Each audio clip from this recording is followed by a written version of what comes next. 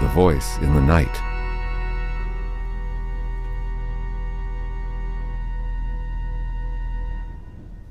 Written by William Hope Hodgson. Told to you by Edward E.French.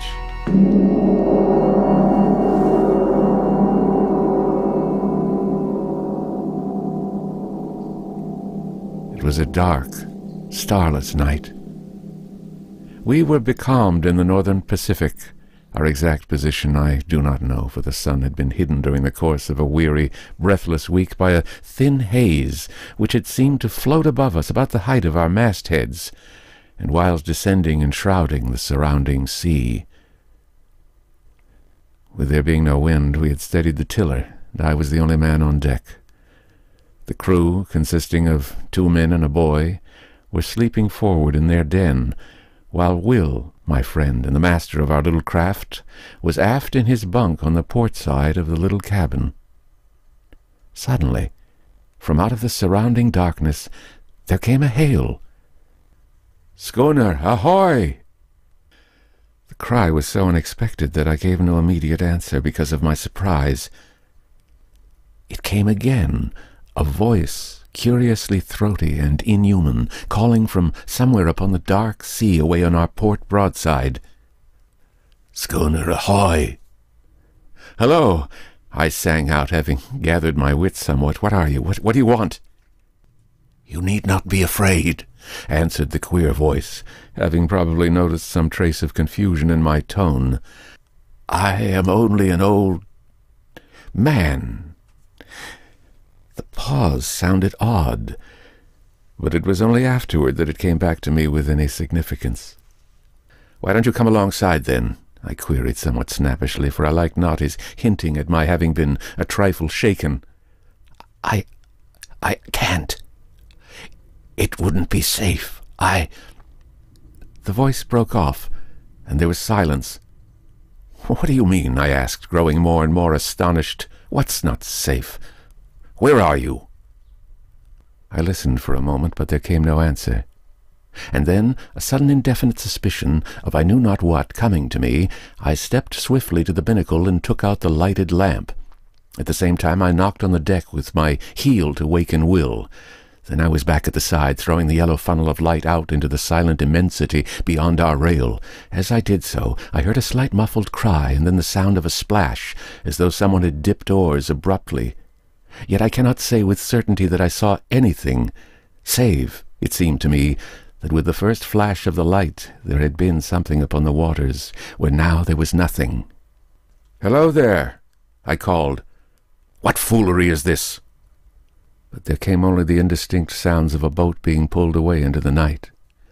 Then I heard Will's voice from the direction of the after scuttle. "What's up, George?" "Come here, Will," I said. "What is it?" he asked, coming across the deck. I told him the queer thing that had happened.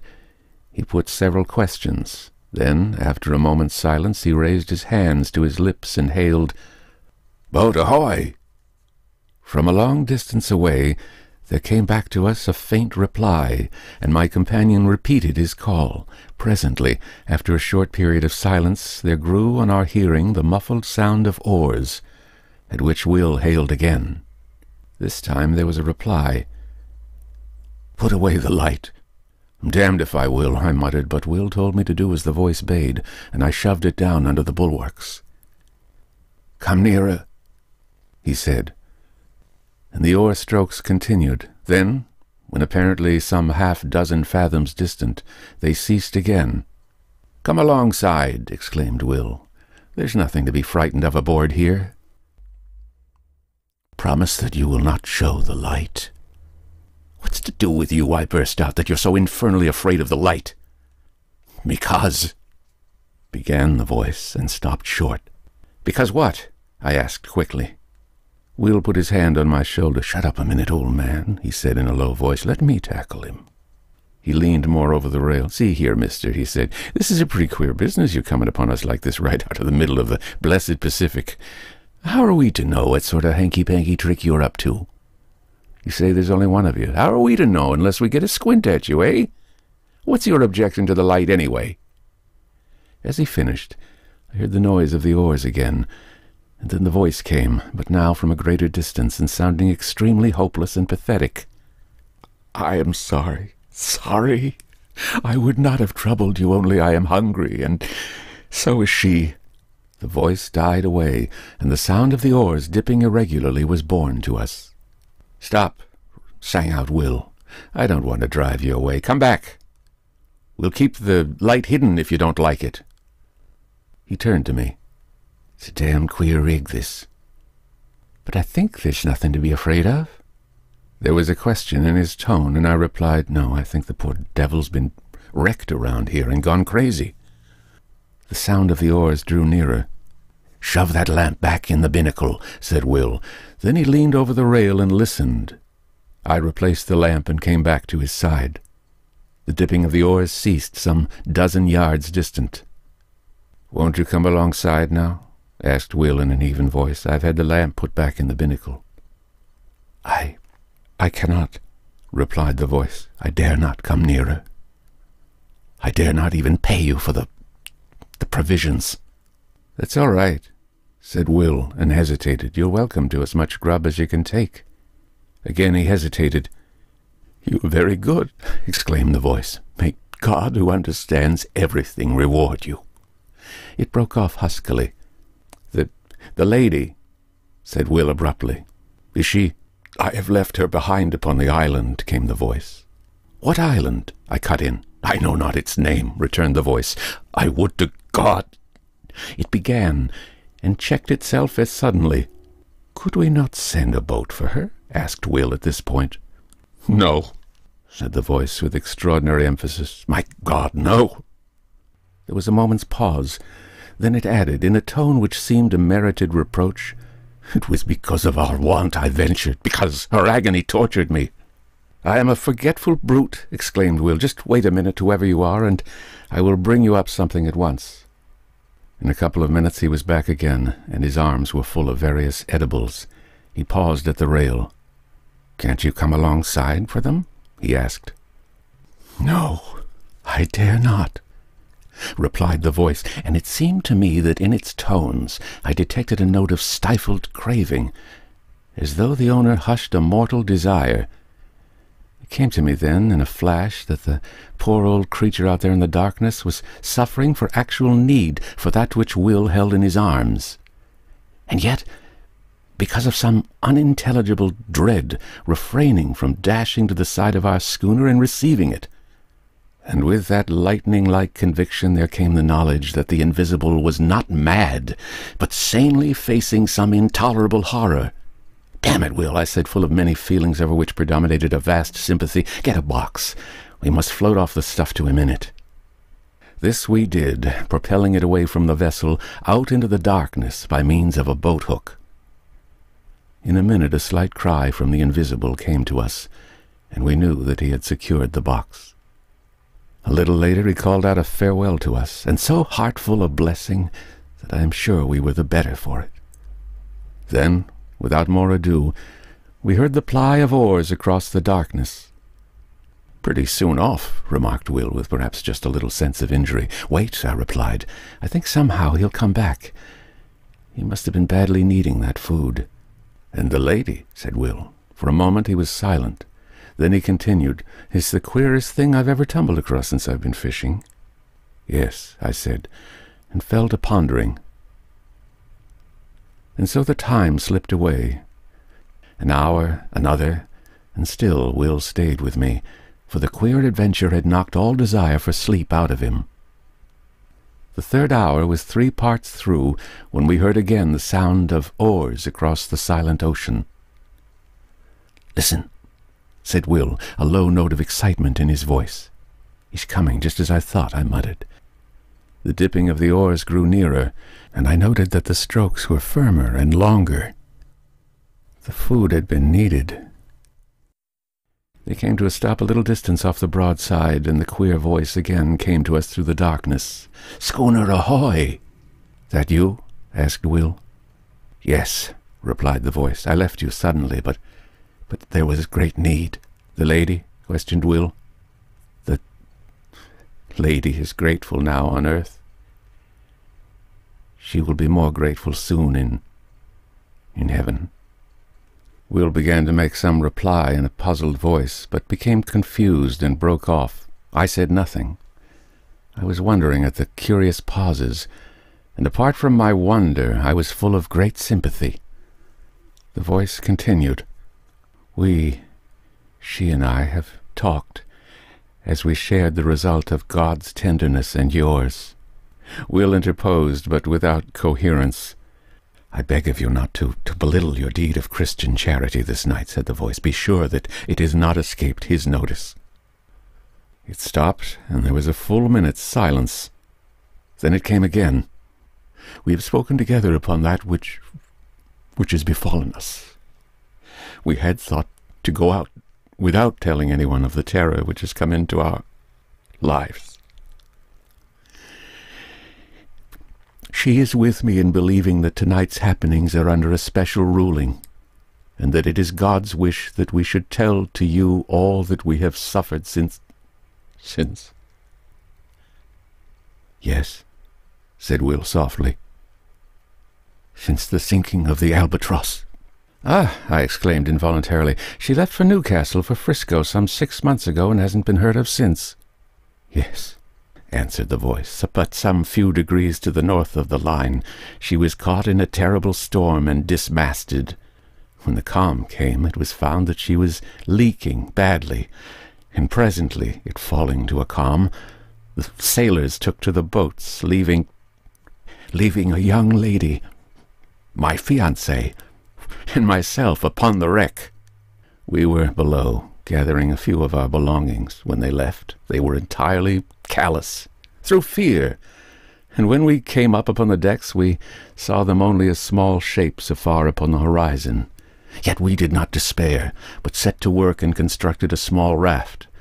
Upon this we put such few matters as it would hold, including a quantity of water and some ship's biscuit. Then, the vessel being very deep in the water, we got ourselves onto the raft and pushed off.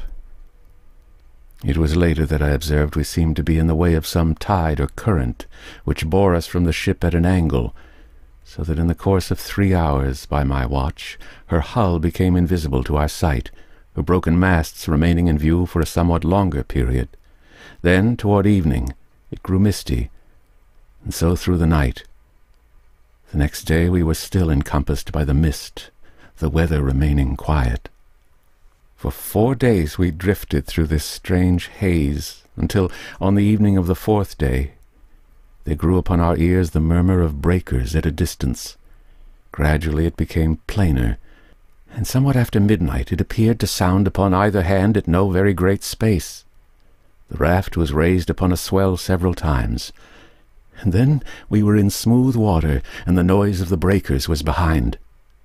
When the morning came, we found that we were in a sort of great lagoon, but of this we noticed little at the time. For close to us, through the enshrouding mist, loomed the hull of a large sailing vessel. With one accord we fell upon our knees and thanked God, for we thought that here was the end of our perils. We had much to learn. The raft drew nearer to the ship, and we shouted on them to take us aboard, but none answered. Presently the raft touched against the side of the vessel, and seeing a rope hanging downward, I seized it and began to climb. Yet I had much ado to make my way up because of a kind of grey, lichenous fungus that had seized upon the rope and blotched the side of the ship lividly. I reached the rail and clambered over it onto the deck. Here I saw that the decks were covered in great patches with the grey masses, some of them rising into nodules several feet in height, but at the time I thought less of this matter than of the possibility of there being people aboard the ship. I shouted, but none answered. Then I went to the door below the poop deck. I opened it and peered in.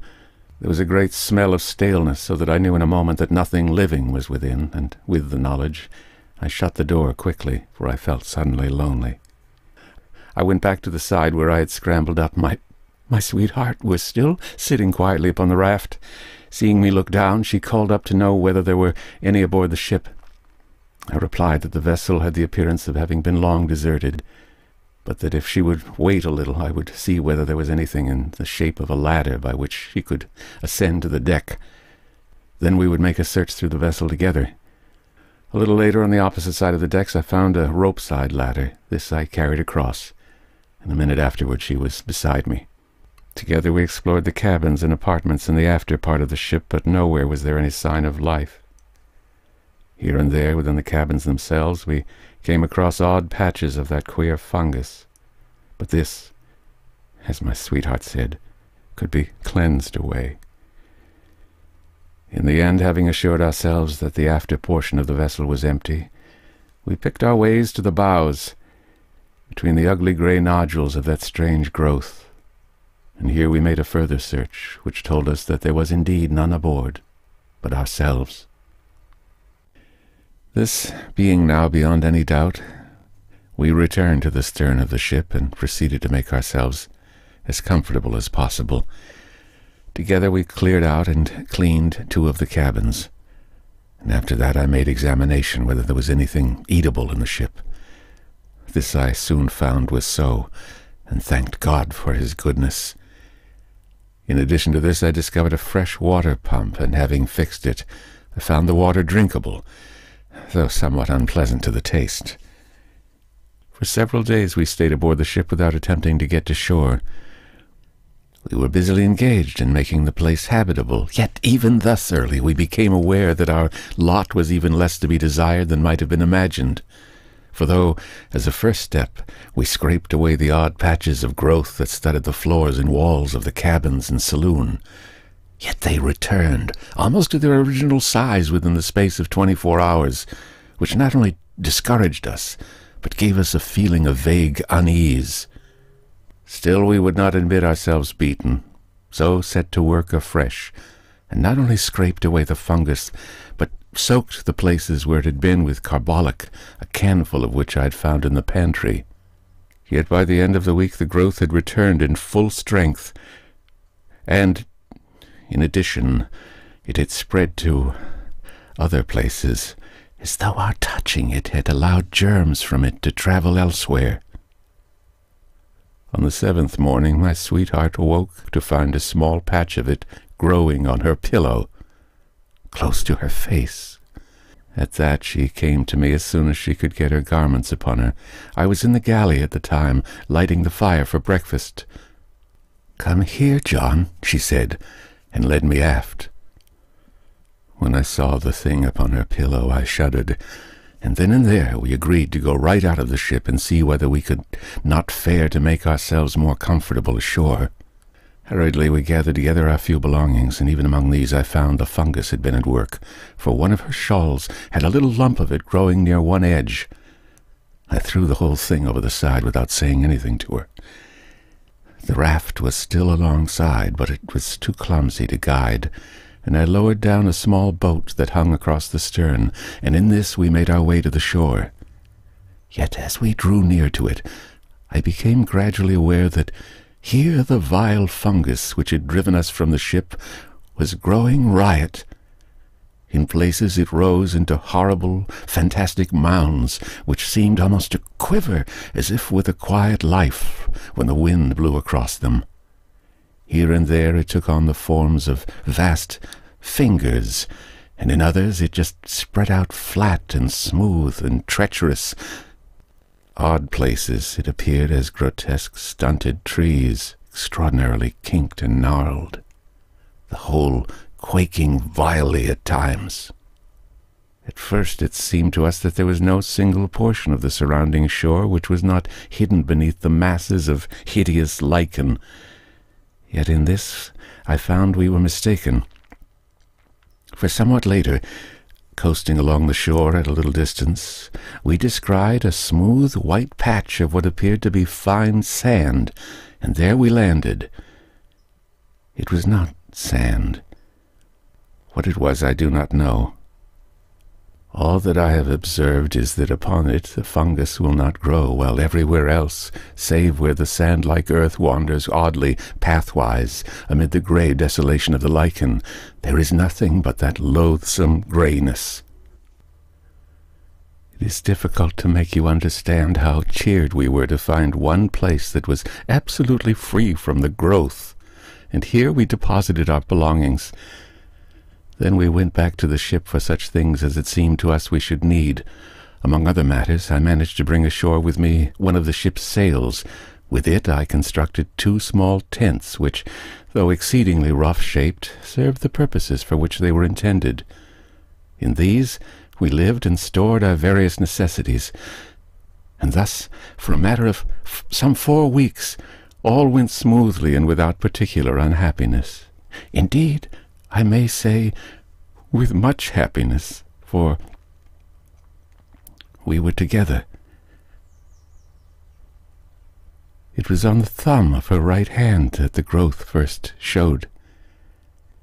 It was only a small circular spot, much like a little gray mole. My God, how the fear leaped to my heart when she showed me the place. We cleansed it between us, washing it with carbolic and water. In the morning of the following day she showed her hand to me again.